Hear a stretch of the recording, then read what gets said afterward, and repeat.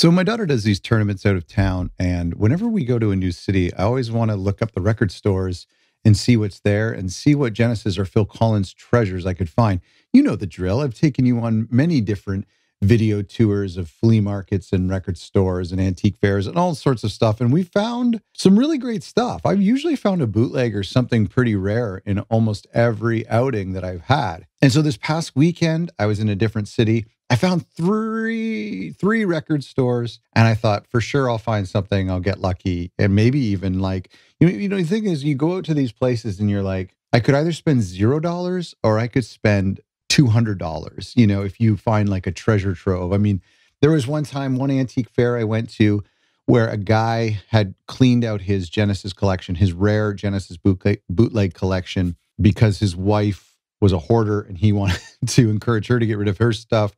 And so he got rid of some of his stuff to make it fair. Anyway, so I stumbled upon that collection, and I could have spent maybe $300 or $400 if I had bought everything. And I just picked and choose like one or two things. That's where I got that copy of The Hottest Ticket bootleg. Anyway, so you always have the potential of finding like hundreds of dollars worth of treasure, but you also have the potential of finding nothing. And that's kind of what happened this time. Although I did find one thing I'll show you in a second. Let's roll the tape and then I'll show you what I found. It was okay. Just okay. A big shout out to our patrons. As always, thank you so much. Look at this weather. This is the first thing I want to show you. This is what I'm dealing with. This is for you, by the way. I'm going out in this treacherous snow just to make content. The first place was closed.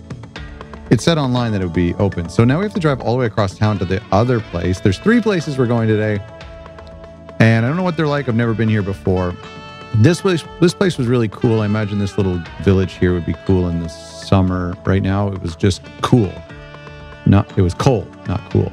Anyway, very nice place. Very sweet people who own this place. We chatted up for quite a long time. This is a Peter Gabriel bootleg, $58 Canadian. It's okay. It's okay. Huge collection of cassettes. I didn't get a chance to go through them all. I really should have. I get so thinking about Phil and Genesis when I'm doing this that I just forget to look through all the tapes in general or all of the stuff in general. Like I suck at just browsing, and you'll see in this video, there's stuff that I just completely missed.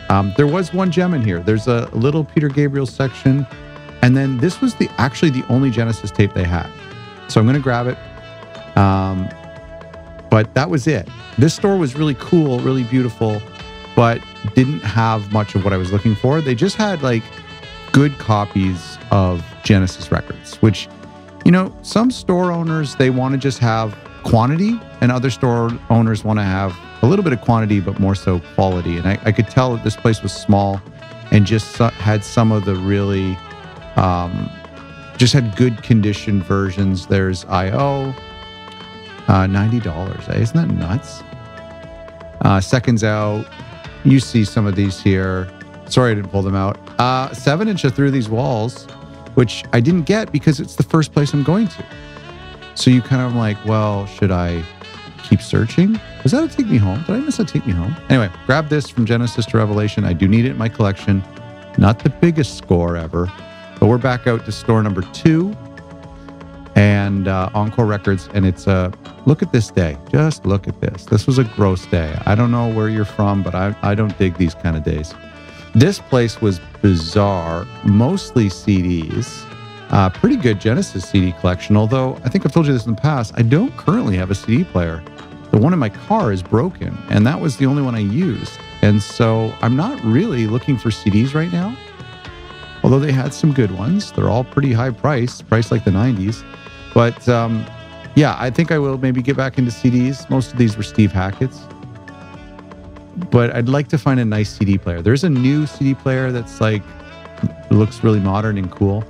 The other weird thing about this place, and I mean, it's not for everyone. For other people, they'd really like it. Oh, I am so distracted. I think that one of the selling them by the pounds, the new ones. I'm an idiot.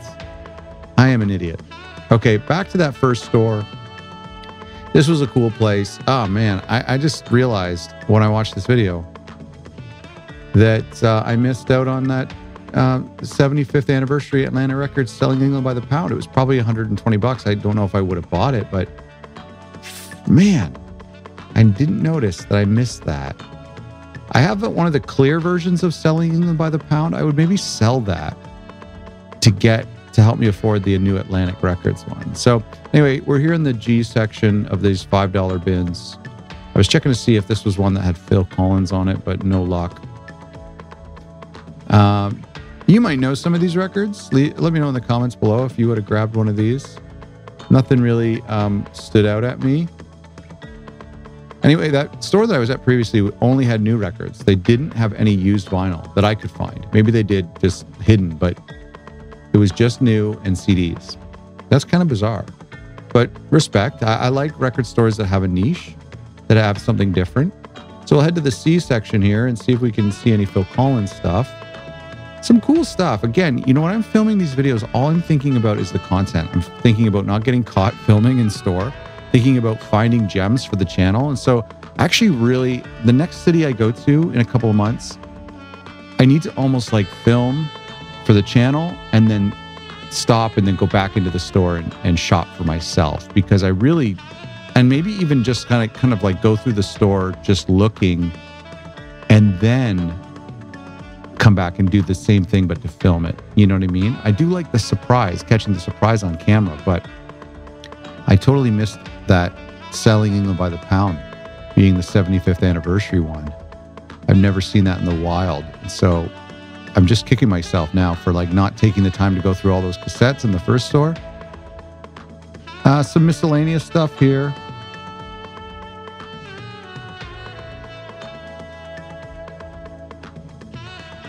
Nothing Genesis. Up here we got some Genesis. This was all the usual suspects. Again, I think when I was looking back at this video, I realized there was some stuff here I maybe would have grabbed. I'm always looking for duplicates to take up to the cottage. And so there was one here when I was editing this that I thought looked interesting. I have no interest in those various versions of From Genesis to Revelation. Maybe I'm thinking of something else. Yeah, maybe I'm thinking of something else. I was hoping we'd get lucky. Maybe I'm thinking of oh, I know what I'm thinking of. It's coming up soon. So they kind of categorized some other Genesis solo stuff. Soundtracks by Tony Banks. Look at this, $7.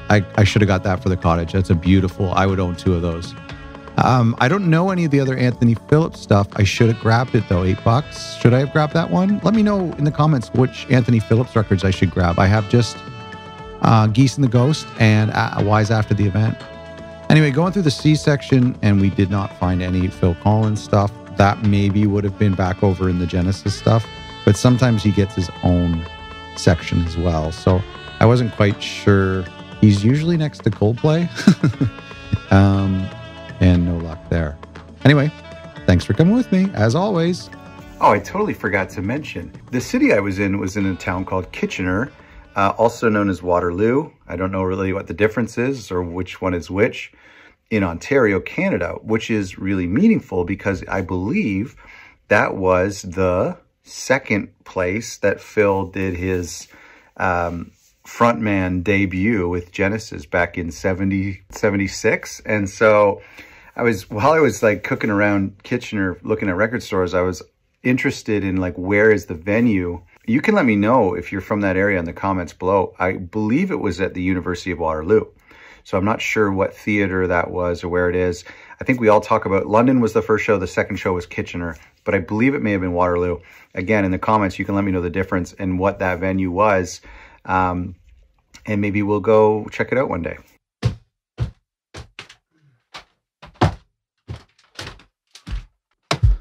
Okay, so you probably saw it from the video, unless you didn't catch it. All I scored was this From Genesis to Revelation. Not bad. It's actually not bad. The funny thing is, let's take a look, a little tour around here. Anybody have a copy of this? This is London. By the way, I was reading about this. Decca, it started as Decca. And then I believe, oh man, what's the story here? I think it's MCA or RCA that it evolved into. But like for some reason, it was London Records over here. I can't remember. For some reason, it was London Records in North America. There's a story. Anyway. Plain and simple. This is made in Canada. London Records. Very similar to the one I have. I have this on vinyl that looks exactly like this. And I'll tell you what. I paid $6, $5 for it. There was you saw that 7-inch of Through These Walls. I didn't get that. I'm not a huge 7-inch collector, but I kind of like feel like I'm going to be collecting them anyway. Might as well just start grabbing them now. Anyway, I didn't get that because it was the first store and I thought maybe I'd find more stuff. And so I wanted to save my money. But I did want to get this because I am completing the collection. You saw me get this at a flea market last summer. And so that was a really cool one. So I do like want to complete all the way up to Calling All Stations, which does exist on cassette. It's just really hard to find. And recently I picked up Turn It On Again, the hits. And so I think I am getting very close to completing just like these studio albums on cassette. And as we talked about last week, I do listen to cassettes a lot. So it's not a terrible thing to get Genesis to Revelation. I listened to Side A. That's all I could really take. Really dislike this album. But it's cool to find it on cassette because I don't think you really come across it on cassette very much. Listen, I know you're disappointed that we didn't find anything cool, but I think that's what makes the hunt all that more special. I think that's what makes it exciting is that there is that potential to walk away with nothing. And it's not guaranteed. If every time you went to a record store, we were guaranteed to find something new and exciting or something you didn't know existed or something you've been looking for a long time, then every trip to the record store would cost you $100 a month. It would be kind of almost a foregone conclusion that you find something. So the fact that you can go there and not find anything just makes those times where you do find something more special, more exciting. And so I've been really lucky, and I'm going in a couple of months to another city. So I'll bring you along, of course. I've been really lucky in the past finding some really incredible gems. My very, very first time on a tournament weekend, I was away somewhere and walked into a store, and it was the very first time I had found Genesis bootlegs, and I was exposed to Genesis bootlegs. I didn't even know they existed, and I found like 4 of them in one shop. So that was a start the car moment. So I've been very lucky before, and this time I was considered myself unlucky, although I did literally get something I probably would have reluctantly bought on Discogs one day. So I can't say it was all a loss, but it's okay to have those times where you don't really get anything huge. We had that time a couple months ago at the fair where I didn't really get anything that great, although I got a cool face value. But then at the very last second, I found this. So anyway, there it is. Thanks so much for watching. If you enjoyed this episode, don't forget to subscribe and hit the like button for exclusive videos, behind-the-scenes content, and to have your say on future topics before I film. Have a look at our Patreon page. Thanks for watching.